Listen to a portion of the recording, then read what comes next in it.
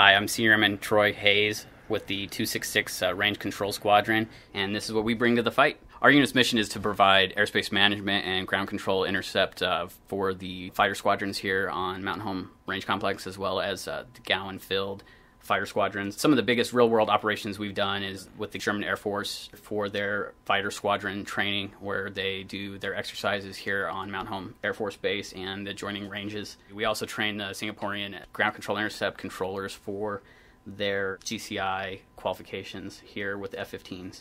Yeah, this is Cowboy. Just got a VFR transfer flight for you. 34 miles northeast of Nero on a code of 6045. It's a Cheyenne 22 Whiskey Foxtrot headed to Reno. That's 15,500 VFR.